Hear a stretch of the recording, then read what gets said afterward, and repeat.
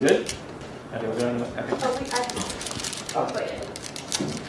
All right. Well, welcome everybody. This is the Astronomy 99 Senior Thesis and Thesis presentation. Our three seniors have been working since last semester, learning the ropes on how to do basically graduate level research. And so we've covered a lot of things, including how to read research papers, doing a full literature search, keeping good notes, meeting with your advisor on a regular basis. Even when you don't have something to update, we still want to meet with our advisor. So basically, this is, in some ways, it can be seen as a grad school prep program, even for those of us who are not going to astronomy graduate school. Some are going to medical school. But it's been a real fun year, and I'm really excited to see the culmination of their hard work this semester. I don't know if you may have seen it in the email where I listed all of the speakers and their titles, but there is a distinct theme this year around exoplanets. And you might think, being an exoplanet person myself, that I had something to do with it. I want to assure you I had nothing to do with it. I gave them free rein to wander the entire CFA and talk with all of our wonderful potential advisors, and each one of them came back with an exoplanet-themed thesis topic. And then I was happy, right? So I won't lie about that. But exoplanets is a very diverse and broad-ranging field. It encompasses a lot of other areas of astrophysics, and I think you're going to see that. With our first talk, Michael Albert is going to be talking about the importance of understanding the host stars around which our exoplanets that we discover are found, and implications for their overall structure, their atmospheres, and what we see from the demographics in terms of their radii. Ananya Basal is going to be talking a little bit less about the star itself, but really zooming in on the planet. And I mean really zooming in on the planet, the very microscopic molecular level, to understand the nature of these potential water worlds that have been found that have interior bulk densities comparable or consistent with a full composition made out of water. So you're going to get to see detailed chemical simulations. And then finally, Sydney is going to be talking about a system of planets that she found from the TESS mission, and the detailed work that she's been doing to understand their orbital dynamics, and in some extent, I think you're expanding into their interior structures. And so you're going to see a wide range of topics spanning the topic of exoplanets. If you want to read more about their abstracts and titles, there's a QR code underneath your seat. So if you just take your phone and scan the QR code, just kidding, it's a full day. I didn't get as many if you go for that as possible, but oh well.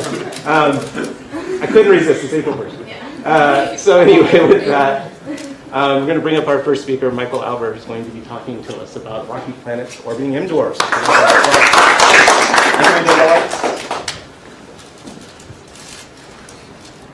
Can everybody hear me well? Great. Okay, perfect. So, hello, my name is Michael Albert. I'm a senior studying astrophysics, and today I would like to talk to you about why terrestrial planets orbiting M dwarfs either have an envelope of hydrogen and helium or do not. And as Professor Johnson already had alluded to, I will be focusing on characteristics of the host star. I would also like to thank my advisors, Professor Dave Charbonneau and Dr. Ryan Cloutier, who really helped me a lot to put all of this together. So I would like to start by giving you a brief overview of the structure of my talk. First, I will give you some background information, and I will introduce the so-called radius gap and explain how that motivates my work. And then I will give some information on the characteristics of M dwarfs and why those are of importance. I will then discuss the data types I used and how I incorporated them into my analysis. I will then present my results, and finally my conclusions. So coming to this so-called radius gap, Fulton et al. 2017 discovered that there were two separated peaks in planet-size distribution. And this was done for terrestrial planets that were orbiting sun-like stars. And the hypothesis behind this radius gap is that this difference is due to a gaseous envelope of hydrogen and helium around the rocky planet. Furthermore, Coutier-Menu 2019 had confirmed this trend for rocky planets around M dwarfs as well. So what are some causes for this radius gap? I will briefly present three theories. The brown circle represents the rocky planet, with the white envelope representing the gaseous envelope of hydrogen and helium, and the red arrows is the radiation. In the first case, the theory of photoevaporation, this is X-ray and UV radiation that causes hydrodynamic bulk escape of the gaseous envelope. In the theory of core-powered mass loss, it is energy from the cooling of the interior of the planet, which causes the mass loss of the envelope. And then gas poor formation, or perhaps more accurately, gas depleted formation, is when a rocky planet is either in a gas-rich environment and can accumulate a gaseous envelope, or is in a gas-depleted environment and therefore will not have a gaseous envelope of hydrogen and helium. And in my talk today, I will focus on the theory of photoevaporation, and specifically will look at the effects of X-ray radiation. So why am I interested in M dwarfs? There are some characteristics of M dwarfs that might not make it suitable if we are looking at planets and are interested in the atmospheres of the planets that orbit them. This is due to the stellar activity of the M dwarf. They have a long pre-main sequence, so the planet will be exposed to radiation for a long time. And it's also very active, so it has a high X-ray and UV radiation. It also has irregular radiation due to spots and flares of the M dwarf. Furthermore, the temperatures are cooler, which means that the habitable zones of the planets are also closer to the host star.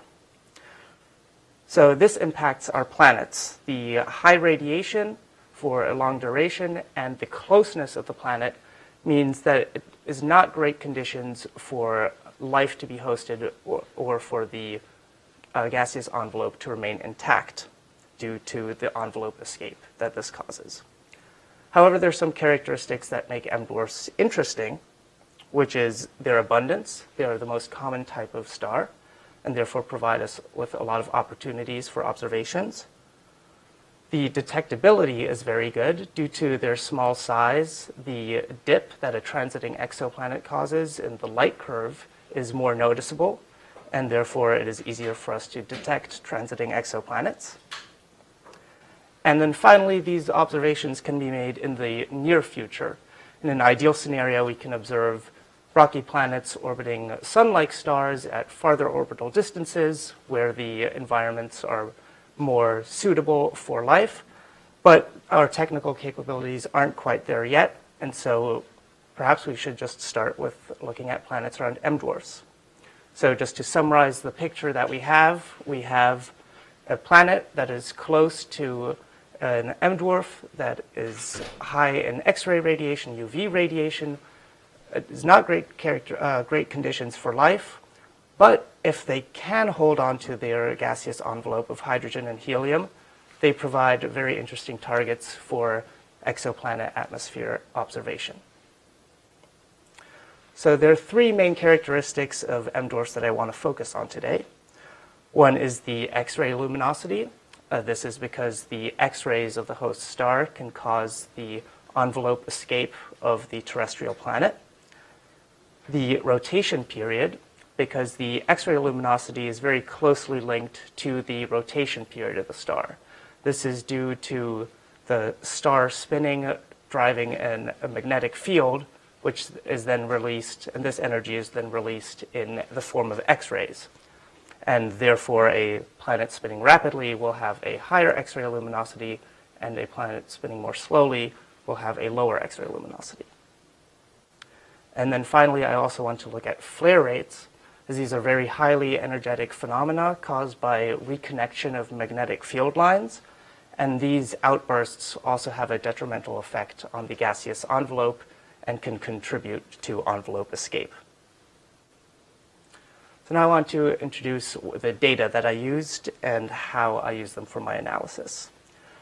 I used the 15 parsec sample from Winters et al. 2021. These were the stars I focused on, and they are within 15 parsecs. And what's important to note is that this does not include all M dwarfs within 15 parsecs. It's in a range of 0.1 to 0.3 solar masses. These cutoffs were chosen to more easily allow the study of the planetary atmospheres. And this also coincides with the limit for the star being fully convective as well, which also differentiates it from other earlier M dwarfs. And then this leaves me with 512 M dwarfs in the sample. So in order to find the X-ray luminosity, I used different archival data from different catalogs, from different observatories. I used the Rosat All-Sky Survey from the Rosat satellite. I used early release data from eROSITA that was presented in Magauda et al. And on the right, we can see the eROSITA telescope, which is very large. And on the top right, you can see the 7 mirror systems that are used. I also used data from XMM Newtons. Specifically, I used the Serendipitous catalog. And from Chandra, I used the Chandra source catalog. I also used data from pointed observations that were presented by Magauda et al. 2020. And these observations were made using XMM Newton and Chandra. And then I matched the stars in the 15 parsec sample using the coordinates of the star and searching the catalogs via HEOSARC. And then in case there were multiple matches, I used the star with the smallest offset, or the source with the smallest offset. For flare rates, I used the calculations made by Medina et al. 2020 using test light curves. These were made for 125 single stars in our sample. And this is for flares with energies greater than about 3.2 times 10 to the 31 ergs in the test bandpass, which converts to about 1.5 times 10 to the 32 ergs for the bolometric energy. Now I want to present the model that I used to calculate envelope escape rates. I have the escape rate as the ratio of the photoevaporative power of the star over the gravitational potential energy. So that is the EX dot over the EG.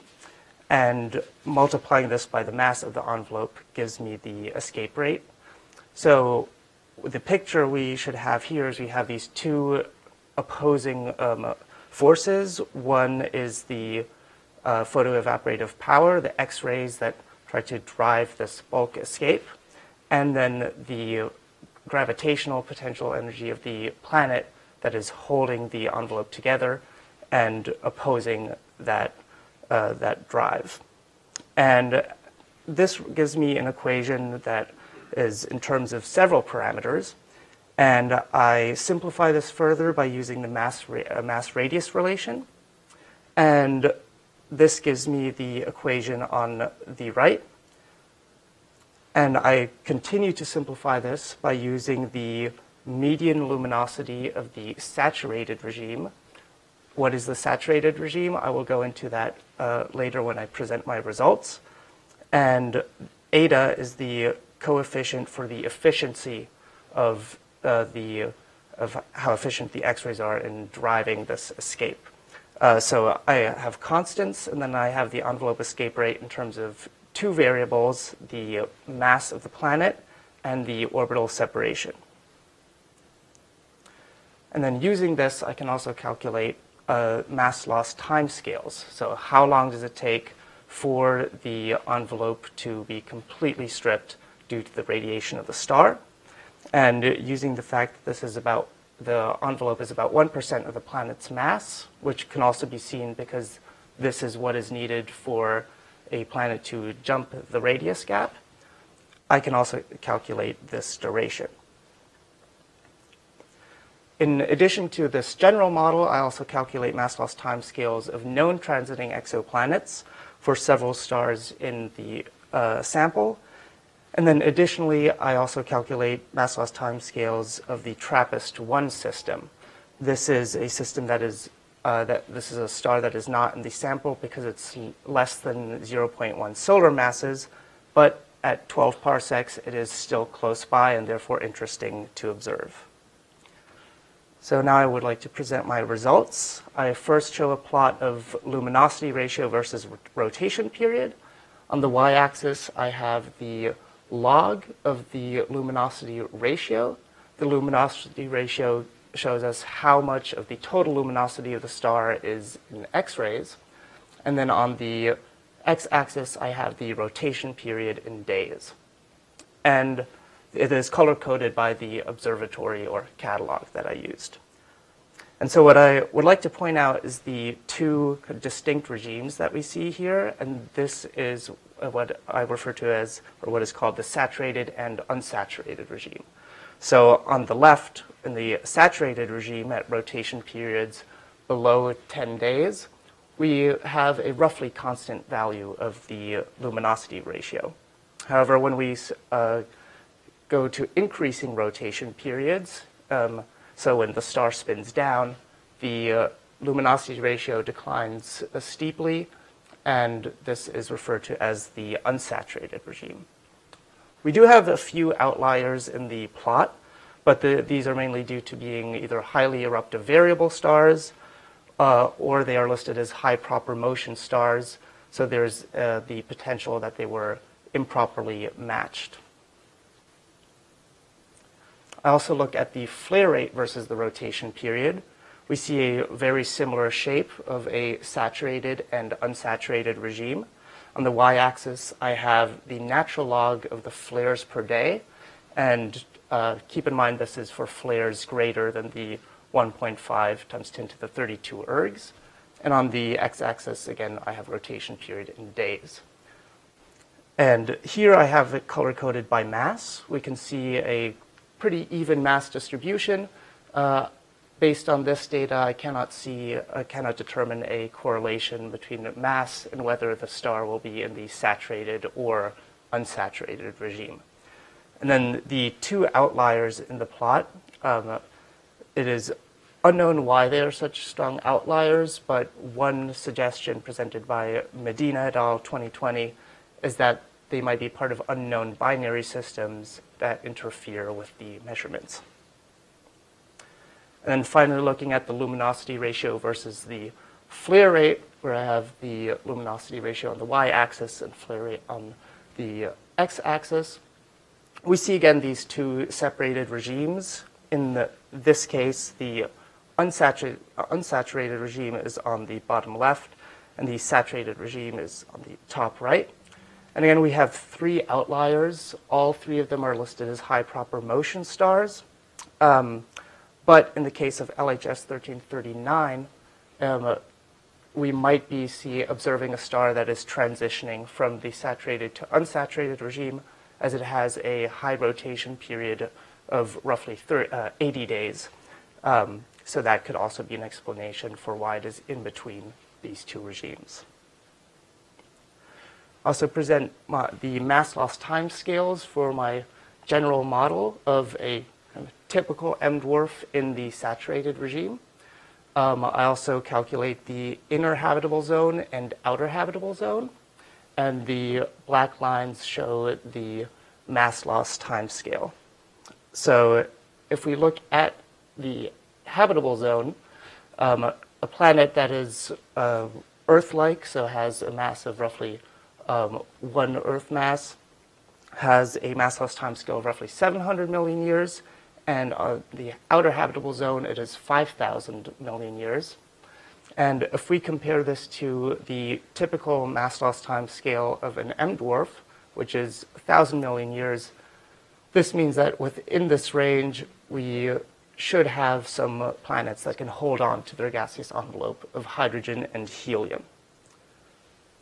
And the reason for my ranges on the axes are, so on the y-axis I have a range of 1 to 8 Earth masses. This is because this is the range that the mass-radius relation that I used is valid.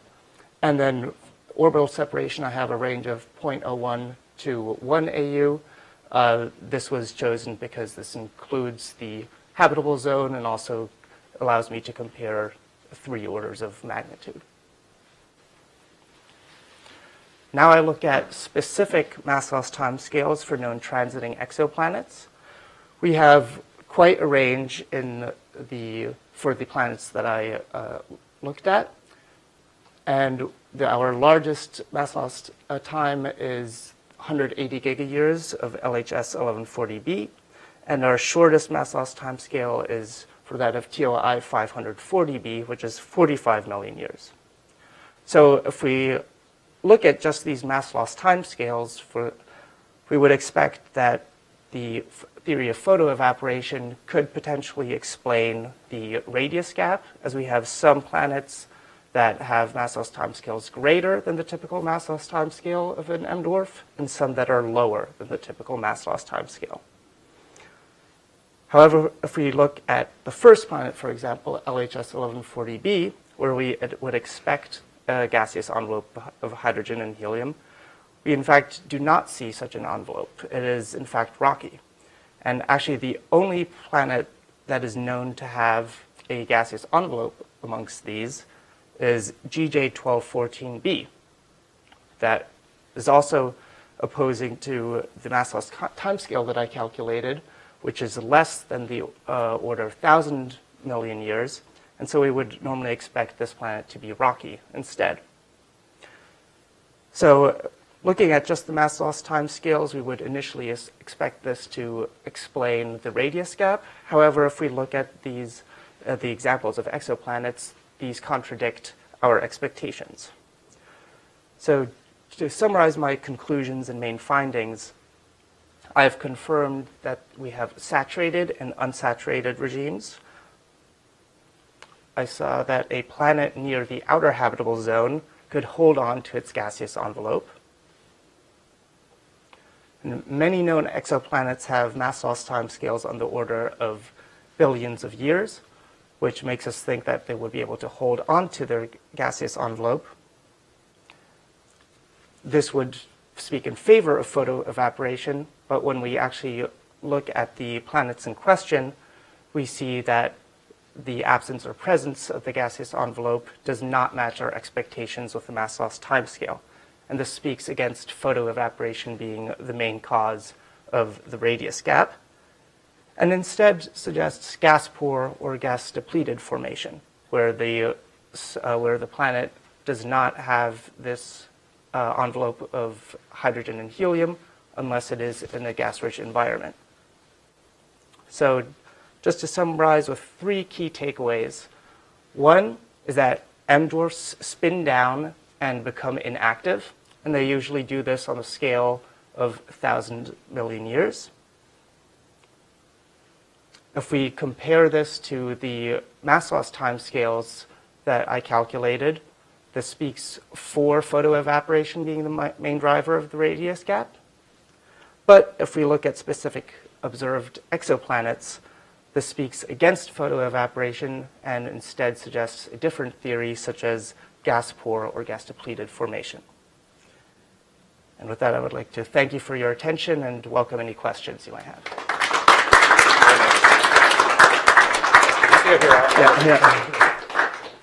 What questions do we have?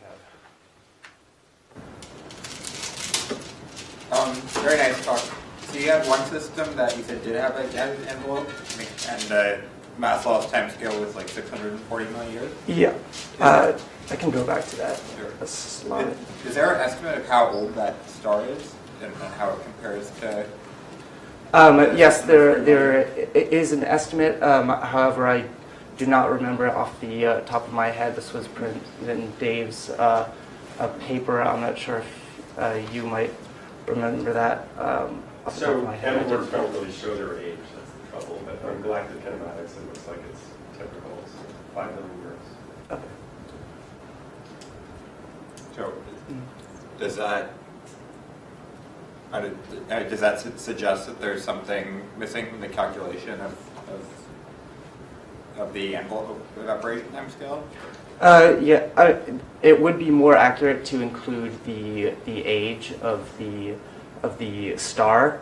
However, I kind of stuck with my general model, hoping that this would kind of maintain the trends that I had observed. And even if we take the age into account, it does have does have to sustain a lot of X-ray radiation, and the mass loss time scale, for which I forgot the exact model that Professor Charbonneau used, but they had calculated a mass loss time scale of 700 million years.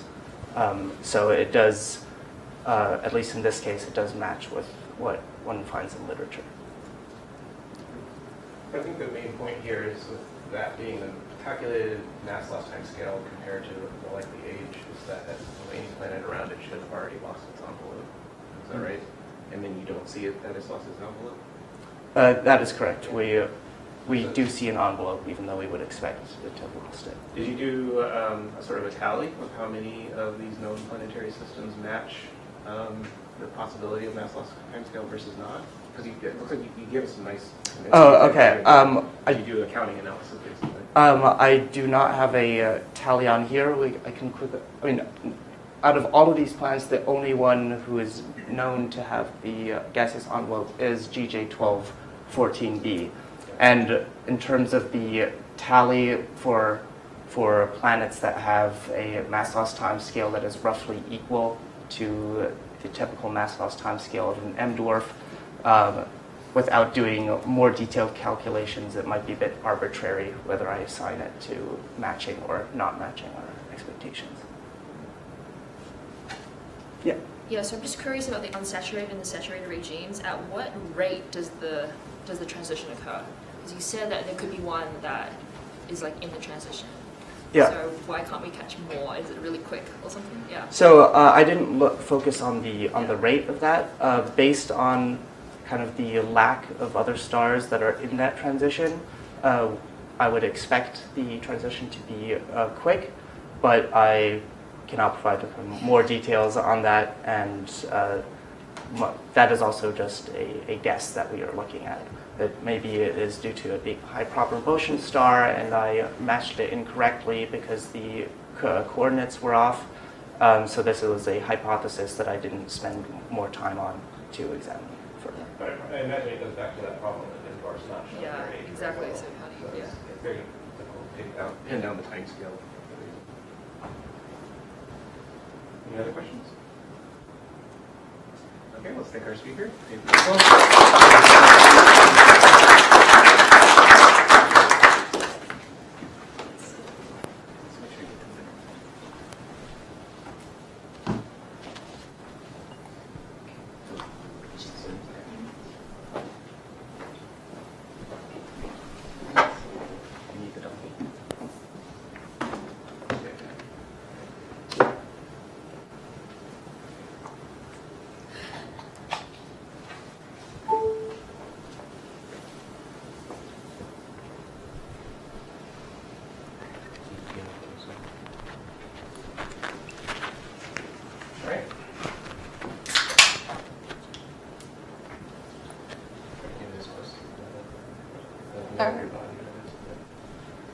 Like that? Yeah, there you go. Okay.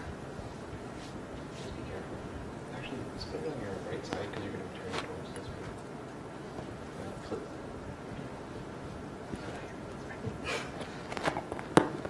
Oh, okay. Sorry. Sorry about that.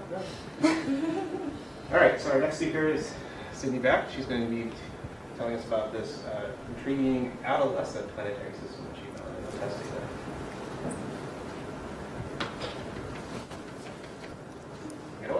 Okay. So hi everyone. My name is Sydney. I'm a senior at the college studying astrophysics and physics. Today I'm going to be talking about my senior thesis presentation, which was advised by Dr. Sam Quinn, which I would like to extend a thank you to way in advance. But yeah, so I'm going to be talking about the adolescent transiting mini-Neptunes that are orbiting around TOI 712. And to just get started, some key topics to keep in mind as I go throughout this talk is first, I'm going to be addressing the planetary evolution, specifically the radius evolution that occurs within the first billion years for small planets. And then second, I'm going to be talking again about the detection of the adolescent multi-planet system hosting 3 transiting mini-Neptunes and an additional Earth-sized candidate originally discovered by TESS orbiting TOI 712. And then I'm going to be talking about how we kind of can explore the best fit parameters or the posteriors for our best fit with in-body simulations to help us refine what the true orbital properties of these systems are. And then I'm going to be talking about photoevaporation models, which Michael went into great detail about, and how we can kind of use those paired with the observables that we have to better understand the internal structures of these small planets. So first, again, to kind of reiterate the radius valley. So after analyzing the Kepler and K2 field, Fulton et al. 2017 found this bimodal distribution where this upper regime ranging from about 2 to 3.5, or sorry, yeah, 2 to 3.5 Earth radii, which kind of represents a rocky core engulfed in a thick volatile envelope, and these are called mini-Neptunes. And then this lower bimodal, this lower peak, which is thought to be essentially a mini-Neptune that had its envelope stripped through some mass loss mechanism, and these range from about 1 to 1.5 Earth radii, and are deemed super-Earths. So again, we have this scarcity of planets ranging between about 1.5 and 2 Earth radii, and this has been called the radius valley. And this is thought to be somewhat dependent on the orbital period, or a function of the orbital period, or the orbital separation. And so from this really motivated us to say, well, what is the mechanism creating this gap? Like, why is there this scarcity, and why are these two bimodal peaks? So I'm going to kind of be talking about 2 proposed competing mass loss mechanisms. First being photoevaporation, which occurs on the timescale of about 100 million years. And again, this is where a star in its youth has an excess amount of XUV emissions, which is incident onto the planet, which can potentially strip it of its thick envelope. And then in the other case, core-powered mass loss, which is a little bit of a subtler process. So as a planet forms, it holds on to some of its internal heat from formation. And as it ages, that heat is then radiated out from its core through the envelope. And it can, again, strip the envelope, resulting in a super-Earth. But if the envelope remains intact, it stays a mini-Neptune. So before I kind of start talking about the TESS mission, from those 2 mass loss mechanisms, we want to know what are the timescales, and we should be able to see what the observable differences are. So TESS provides us the opportunity to amass a collection of young planets spanning this age range that we can then then look at what are the timescales and potentially better understand the actual mechanism. So to just reiterate, TESS, if I can play this animation. TESS is NASA's Transiting Exoplanet Survey satellite. It's an all-sky mission that was designed to target about 200,000 nearby bright stars in hopes of finding transiting planets. So as a planet transits its host star, it passes in front of the host star from the point of view of the observer, blocking a small portion of its light, creating this dip in the received light that we get. So as an all-sky survey, TESS was able to divide up the night sky up here into 26 sectors, each of these sectors getting about 27 days of observation. However, this isn't really conducive to looking at maybe like temperate planets, whereas like the Kepler field looked at a single field of view for a very, very long time. These 26 days doesn't really allow us to explore long period, potentially temperate planets. But if you notice, as we get closer to the ecliptic poles, we get overlaps in these observational sectors. As we get essentially on top of the poles, we get near continuous viewing. So with that in mind, I'm going to be talking about TOI 712. TOI 712 was one of the pre-selected bright target stars, and it is relatively nearby, but its big factor is that it's about 1.4 degrees from the southern ecliptic pole, placing it right in that continuous viewing zone. So it's very beneficial when looking for those temperate long period planets. So this TOI 712 was observed during year 1 and year 3 of the TESS mission. Here is the time of observation versus the normalized flux. And as we look at this, we can just already kind of see by eye that there's a lot of stuff going on with the star. So I'm going to call this stellar activity. I know some people might call it noise or stellar signal. I'm going to call it stellar signal. And I really want to pay attention to this moving forward because I want to know what can I learn about the host star from this photometric observation. But before I get into that, I'm going to be talking about the planets that were detected orbiting this star. So TESS was able to identify 2 transiting planets, TOI 712b and c, which are identified here by the purple and pink. It was additionally able to identify a single transit event and then kind of pair it with maybe some noise, placing it at like 53 days. But if we look at the pink transits, those are 51 days. So a 51 and a 53-day planet, that doesn't really make sense like in terms of stability. But so after going through and analyzing the light curve, we were able to identify that what TESS identified as a 600-day planet and a 53-day planet were actually just one single planet orbiting at 84.84 days, which is identified in the blue. So from this, we were able to identify 3 transiting planets. And after modeling, using ExoFast to model the system, we identified 3 transiting mini-Neptunes at 9.5, 51, and about 85 days.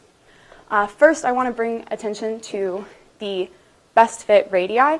So TOI 712b is at just about 2 Earth radii, putting it right on the upper edge of the radius valley, whereas C and D are just your fairly typical mini-Neptunes with about 2.5 and 2.7 Earth radii. The second thing I want to draw attention to is the best fit eccentricities. So specifically for B, our best fit eccentricity is 0.54, which is extremely, extremely eccentric, especially when looking at the case of a multi-planet system hosting small planets. So from Kepler and K2, when we look at the population of multi-planet systems, we've kind of find that most multi-planet systems are in fairly circular orbits with flat, mutually aligned orbits.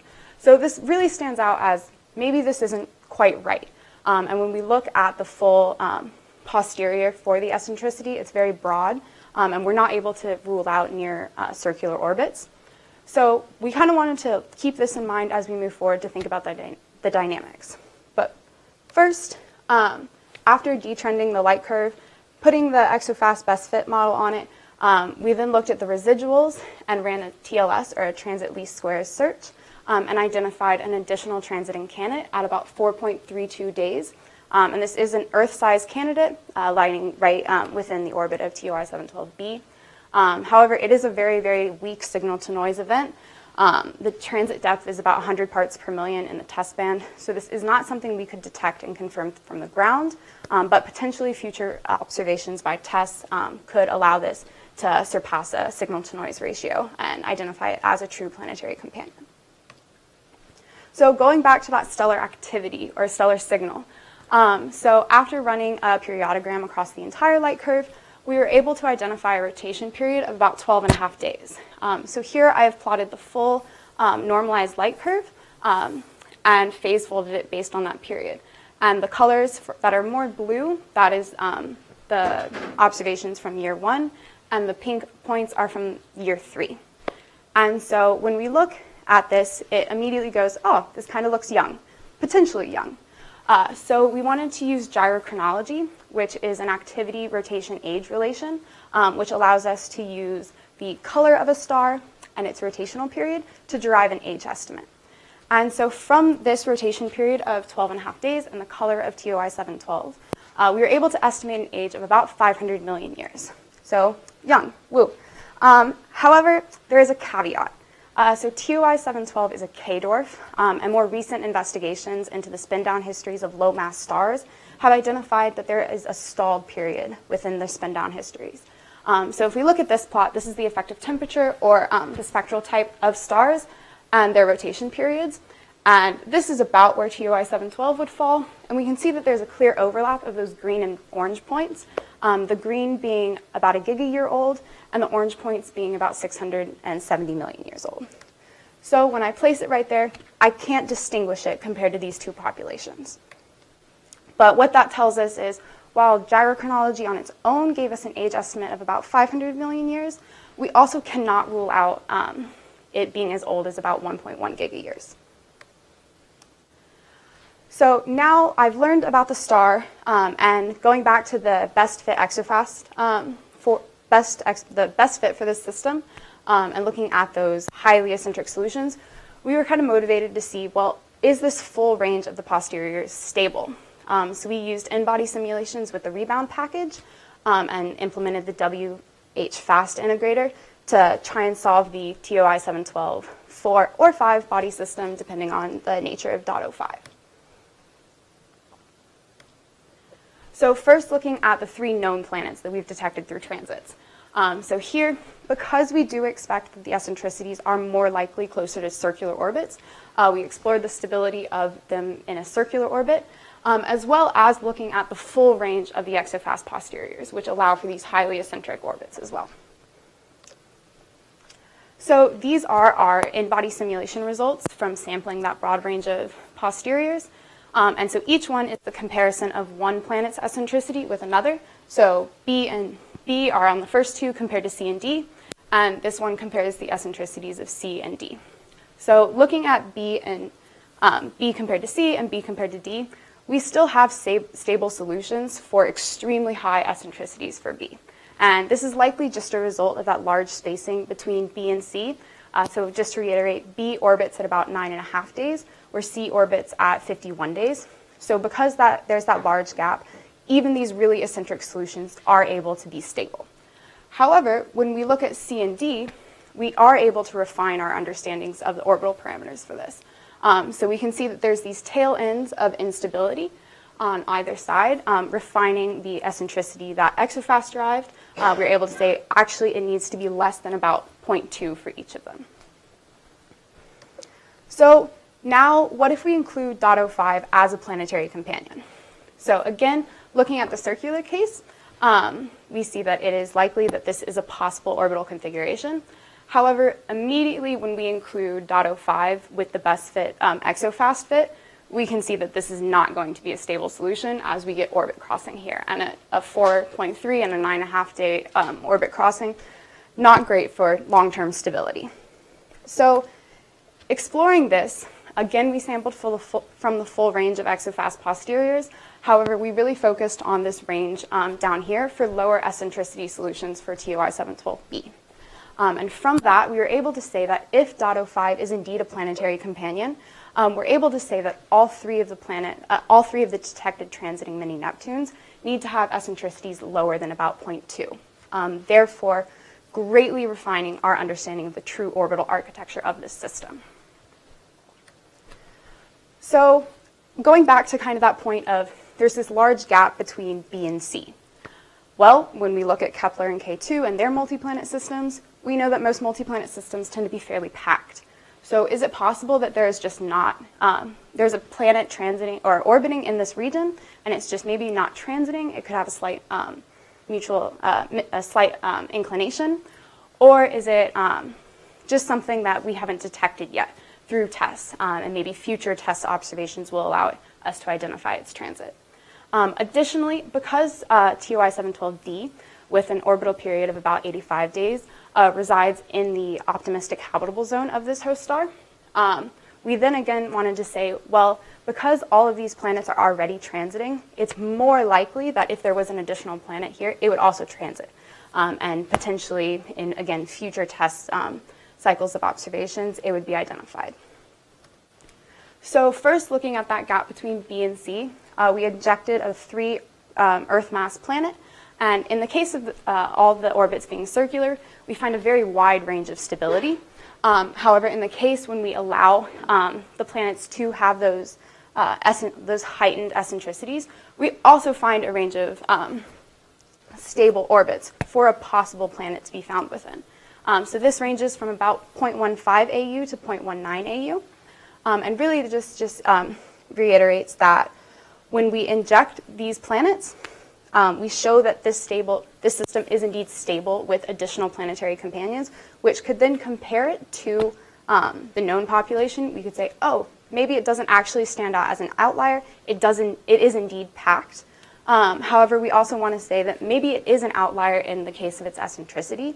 But even then, we still are able to say that this system could be packed and have this additional point of stability. So then looking at the habitable zone, so again, all 3 of the simulations injecting a 1, 3, and 10 Earth mass planet result in long-term robust stability outside 0.7 AU, and for the 3 and 10 Earth mass planets outside about 0.5 AU. However, one interesting point of stability across all 3 is in this range, and that is actually the 3 to 2 mean motion resonance point with the outer planet TOI 712d. And again, so just to reiterate, because most multi-planet systems that are known have low mutual inclinations, it is possible, and it's a little more likely, that if there were to be a planet within this area, we would be able to detect it via transits. So maybe future test observations would allow that. And here we've just shown that there are indeed stable orbits that could host this additional planet if it were there. So now we've learned a lot about the outer 2 planets, C and D, but now I kind of want to go back to TOI 712b. And just to reiterate, it is a short period planet orbiting about at 9.5 days. And I'm going to be talking about it through the lens of photoevaporation. So as TOI 712 sits at about 2.049 Earth radii, it's sitting right at the upper edge of that radius valley. So from comparison to similar young stars, we know that these stars can exhibit like a wide range of XUV activity. They could have high activity paths or low activity paths. However, we don't have an XUV flux measurement for TOI 712, so we wanted to explore all 3. So here, the top panel is the potential high activity track for TOI 712, the middle is a medium, and the bottom is a low. And so kind of our thought behind this is that if we take some combination of core masses ranging between 1 Earth mass and 20 Earth mass, and paired it with envelope mass fraction ranging between 0.01 and 20%, some combination would have to result in what we observe today. So I want to draw attention to these vertical lines. So first, we have an age range of 500 million years to 1.1 gigayears. And then we have a known radii from the test observations of about 2 Earth radii. So if there was some combination of core masses and envelope mass fractions, and our understanding of photoevaporation is correct, only a few of these combinations would result in the observables that we have today, therefore giving us a glance into potentially the initial conditions of this planet just after formation. So as we were able to do this, we actually identified that the minimum core mass for TOI 712b is 8.5 Earth masses. And while we have a wide range of uncertainties for this system, we don't really know the age because it is a K-dwarf, so we get that stall down period, the stall spin down period. Additionally, we don't have an XUV measurement, but if we were to implement this practice onto maybe another system that has maybe measured masses or a really well-constrained age, or even an XUV flux measurement for the host star, we could then use this to understand the internal structure of those planets. And then when applied to the entire population of known small planets, we could either say, oh, well, yes, our model of photoevaporation is correct, or maybe there's like a continuous misunderstanding between the model and the observables, which would then allow us to refine our model to better match the actual observed population. So then putting TOI 712 into the context of the known exoplanet population. First, it is an fairly bright long period system, one of the brightest long period systems known to date, as well as looking at the young population. While it's not quite that young to maybe some of you, it's not quite 100 million years or even 50 million years. It's likely between 500 and a gigayear, but it does allow us to explore an interesting space of planetary evolution, as we think that maybe these processes of radius evolution occur within the first billion years and potentially beyond. So adding this point to the population of known young planets allows us to explore what is happening across the whole picture and maybe get a better understanding of the timelines and mechanisms that result in radius evolution. So when looking at this system for potential future observations, so here I've plotted the known equilibrium, or the calculated equilibrium temperature of each of the known small planets, and then their transmission spectroscopy metric, which is an expected JWST transmission spectroscopy signal-to-noise ratio. We see that while it's above the majority of the known small population, it's not quite at the top yet.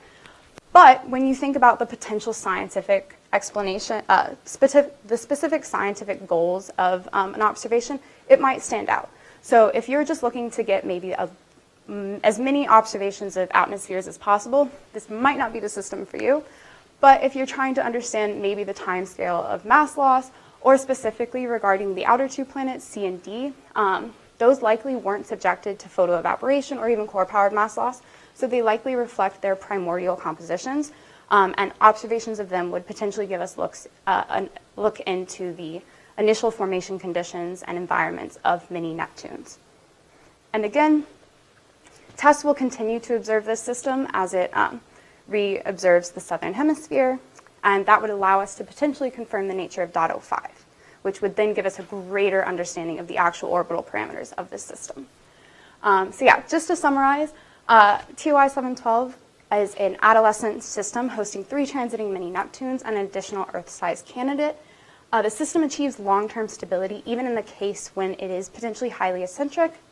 And models suggest that TOI 712b might become either a radius valley planet or even cross the radius valley.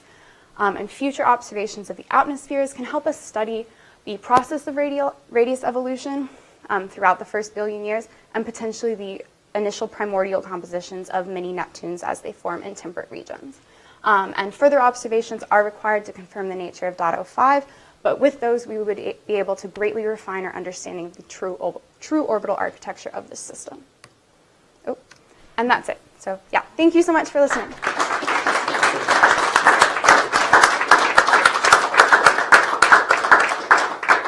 So you gave credit to TESS for finding this system, but I was wondering if there was a human that was involved in finding Who was that? So the first 2 planets were identified by TESS, and then TESS identified a dot 03 candidate and a dot 04 candidate. And again, one of those was like a 638-day planet, and the other one, that was only identified in year 3, but with just the year 1 data, it identified a 53-day planet. And we were able to show that wasn't actually real. What was really happening was there's this transit at 84.84 days, and I remember when I got the notification that ExoFop had that 600 one, I emailed Sam and I was like, look, there's another planet. And he was like, no, that's just the same one, multiplied by 4.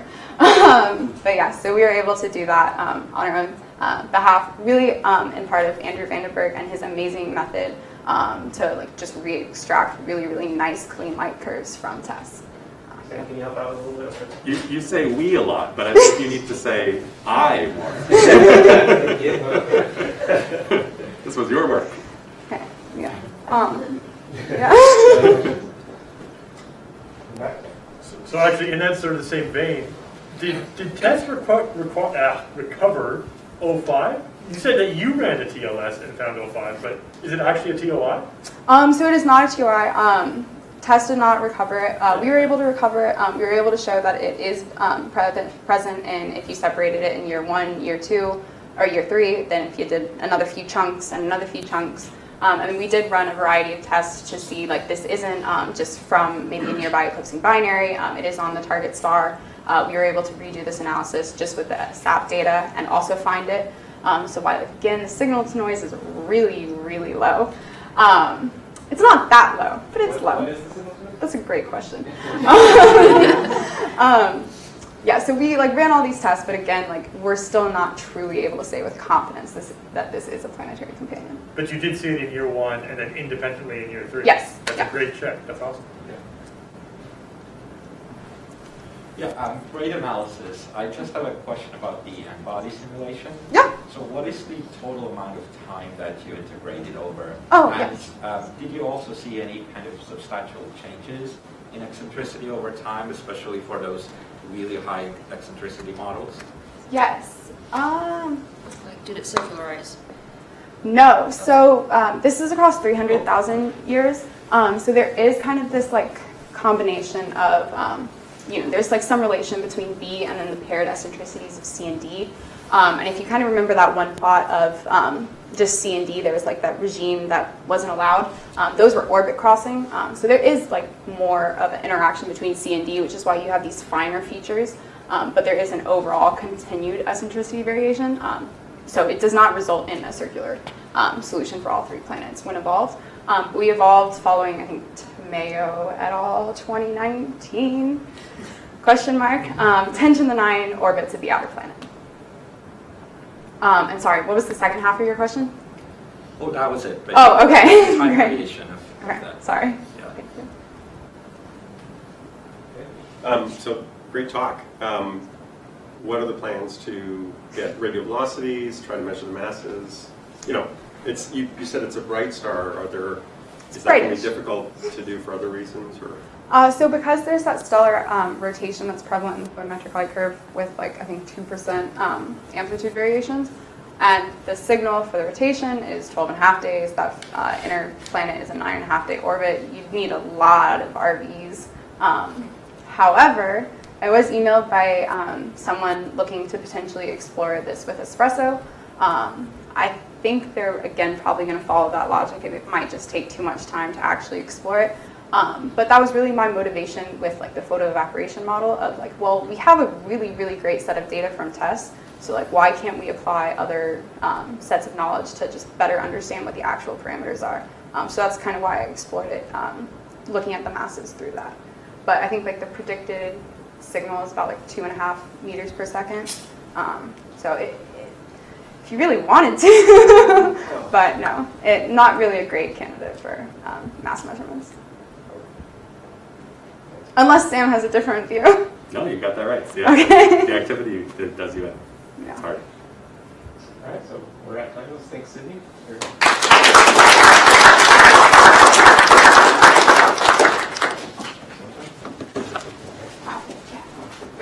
You want to use the charger? Yeah.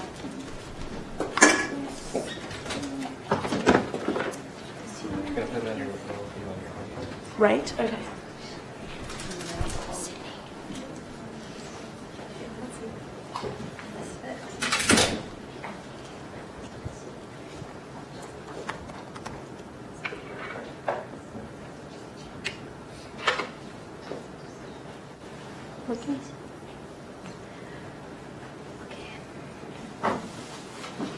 Okay.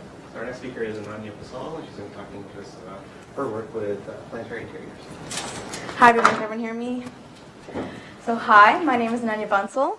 I am a senior studying astrophysics, and I'm very excited to share my thesis work with you guys today.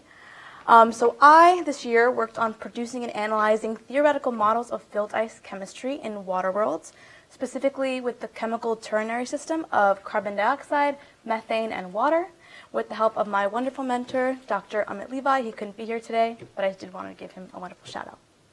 Great. So my goal for this thesis was to derive ratios of carbon dioxide and methane that should be present in water world atmospheres due solely to nature. The reason for this is because we're entering a new phase of research where we're able to physically measure the atmospheric chemistry of exoplanets. And one of the goals, I think, is to search for life. And CH4 or methane carbon dioxide is a very important biosignature pair. This is because Michael talked about hydrogen in atmospheres, and if there is a lot of hydrogen in atmospheres, we expect carbon to be reduced in forms of methane. But if we also see CO2, this is an oxidized form of carbon. So if we see them together, this may be due to life. However, we do need to understand the baseline abundances of these chemicals in order to derive any meaning from our physical observations. So today I talk about outgassing from water world interiors for these specific chemicals. So a few key points to take with you through this presentation is that we hypothesize that there are set constraints on the ratios of carbon dioxide and methane that should be present in water world atmospheres due solely to nature. Physically observing spectra from exoplanet atmospheres for these chemicals should give us a better understanding of whether or not they are actually water worlds. And we may be able to attribute deviations from these natural constraints to signatures of life. So today I'm going to talk through a quick introduction, a methodology, the results, and the conclusions that I got from those results.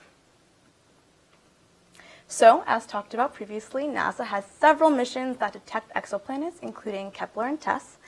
Using the transit method, they are able to not only detect the planet, but get a radius and an inclination for this planet, as well as in ground-based follow-ups, get a constrained mass. So the mass and radius become really, really important because we can derive these mass-radius plots. So I understand there's a lot going on here. I'm going to draw your eye to where we're focusing on water worlds.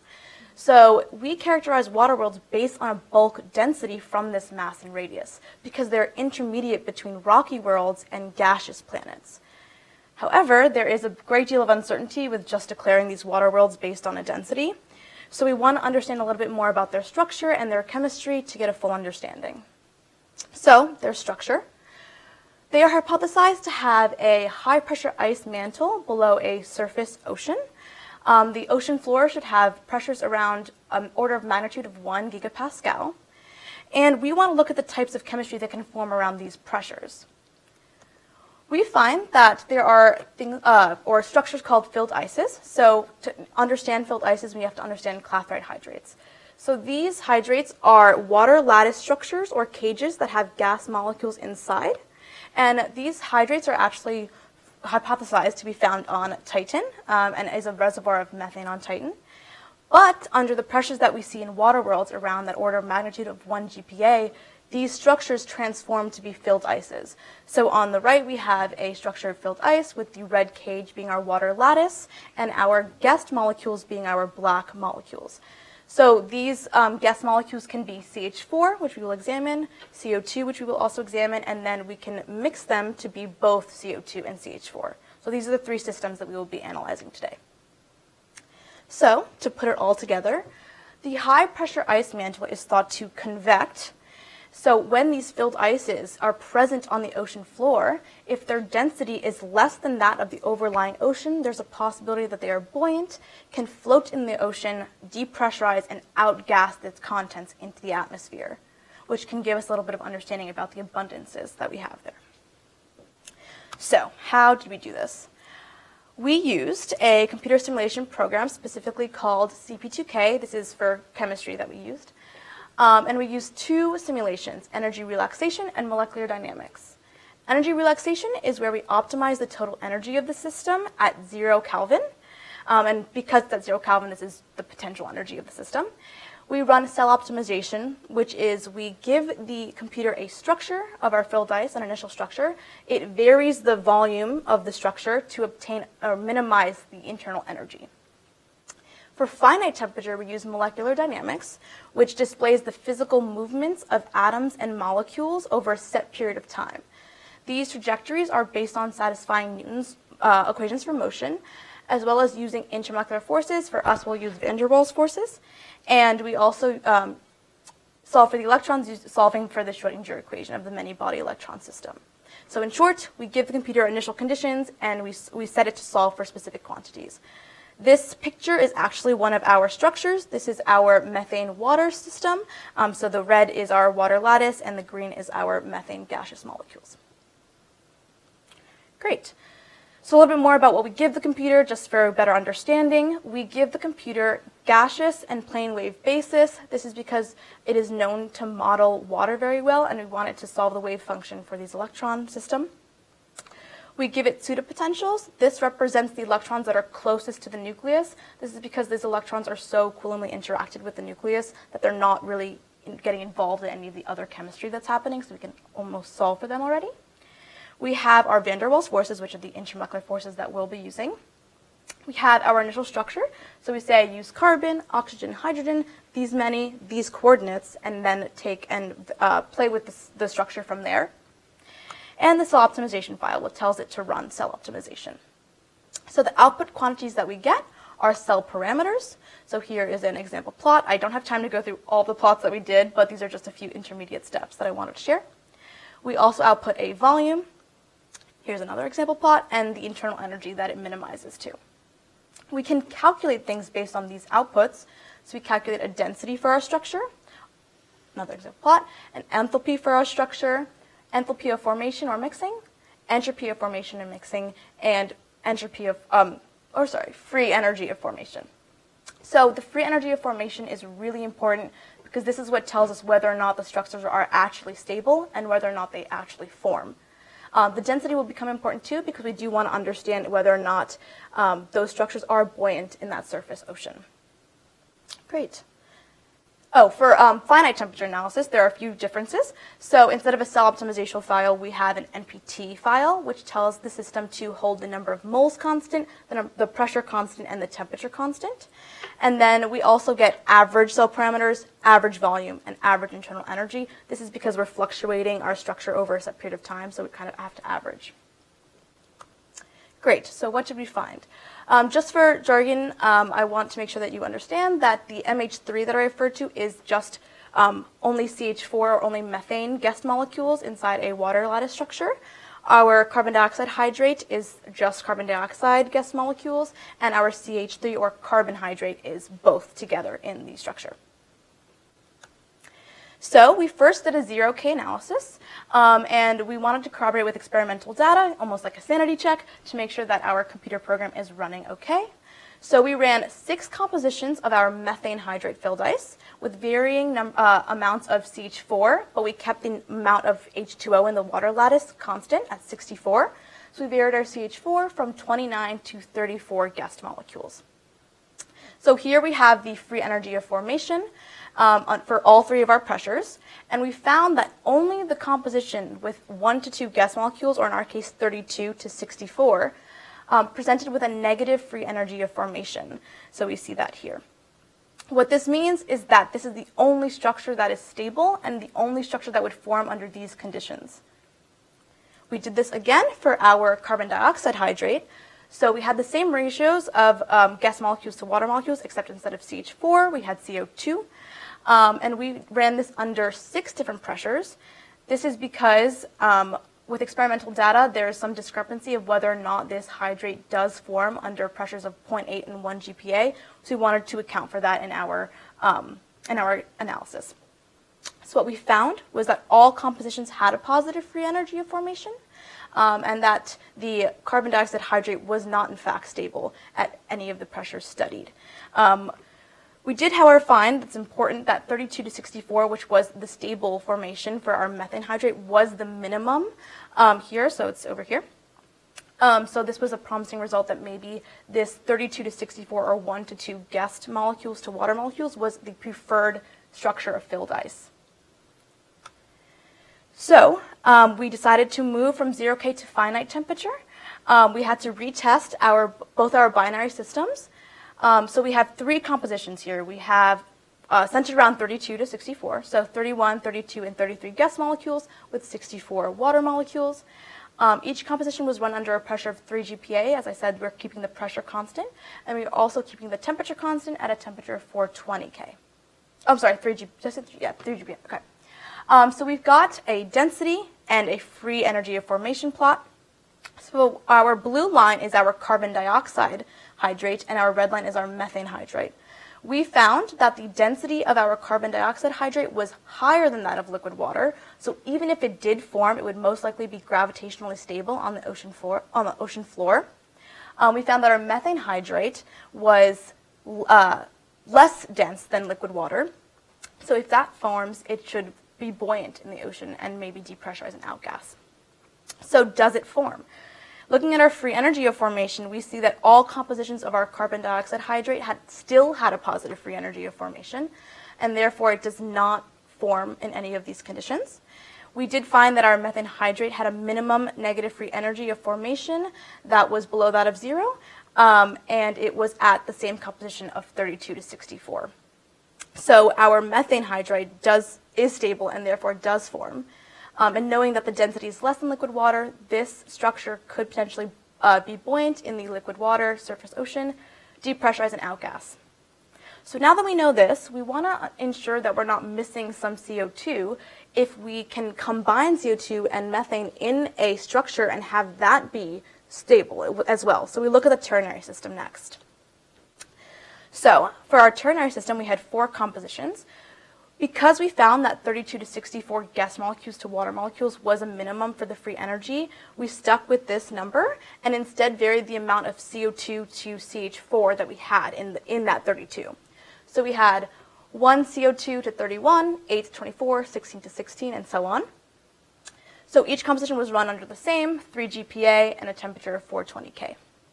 So what we found for the density is that the ratios of CO2 to CH4 that were less than 16 to 16 or 1 to 1 were less dense than liquid water.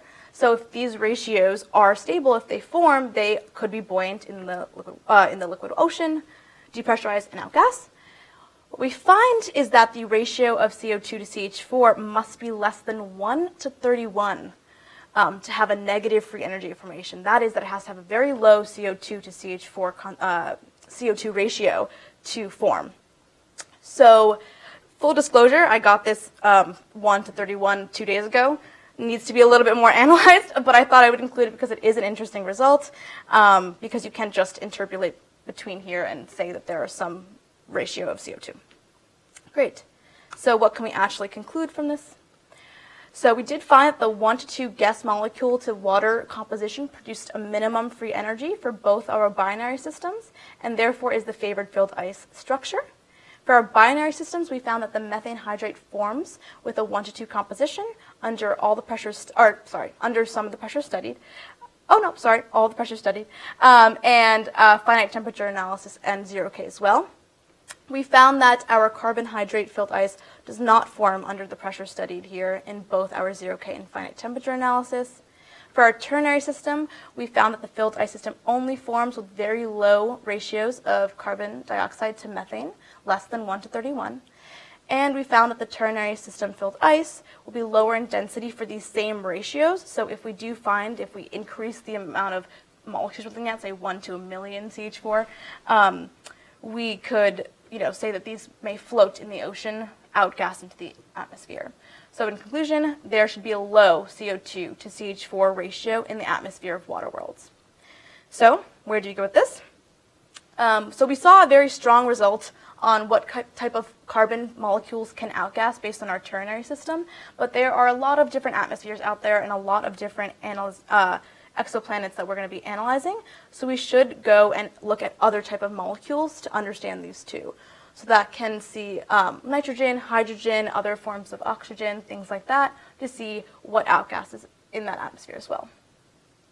Great. Thank you.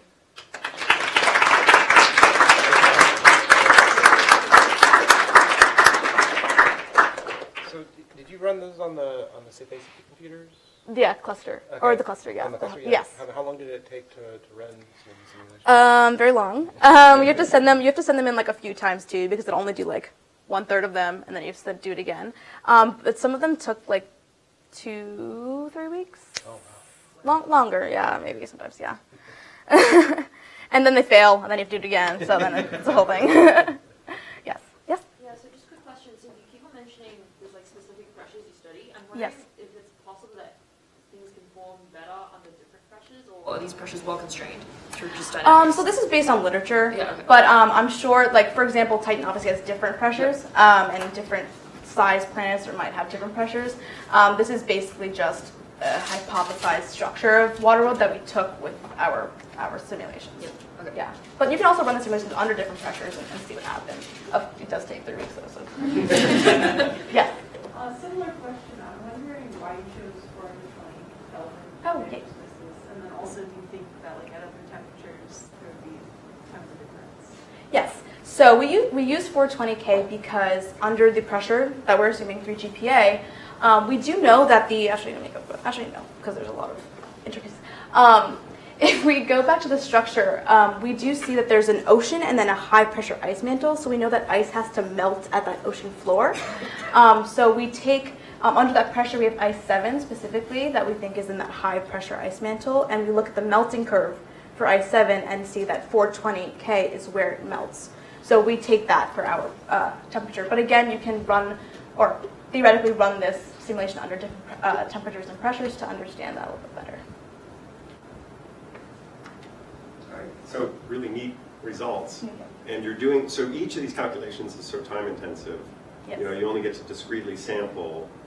And Yes. there was a few cases where you had one of your runs which actually had a negative Gibbs free energy and all Right. the others didn't. Right.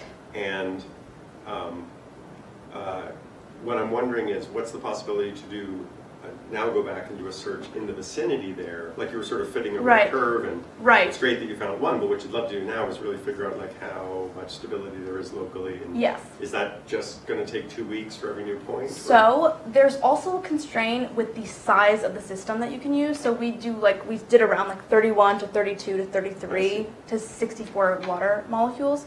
Unfortunately, we can't go all that, like we can go a little bit larger, but not like very large. It would be a great future study to do. It does take time, but I think that would be a great thing to understand.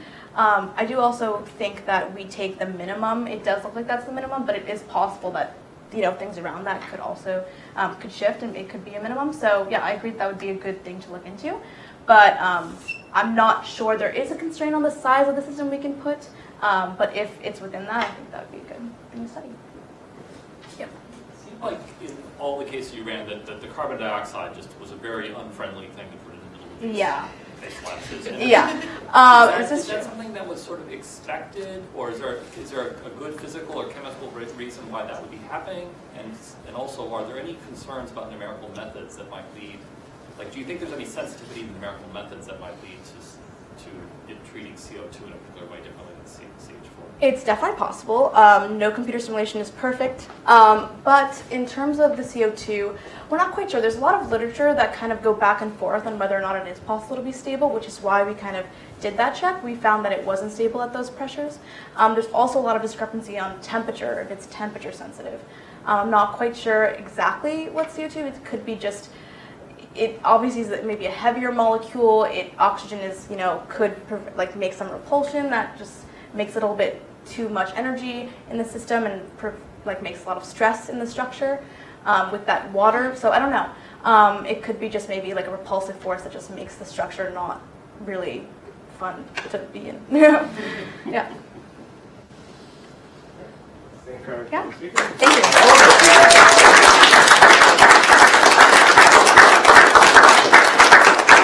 Great job, seniors, and I wish you all the best with your written portions. You're almost there, though. Thank you, everybody, for coming out today and supporting our seniors and listening to their talks, and hope to see all of you around. Thank you.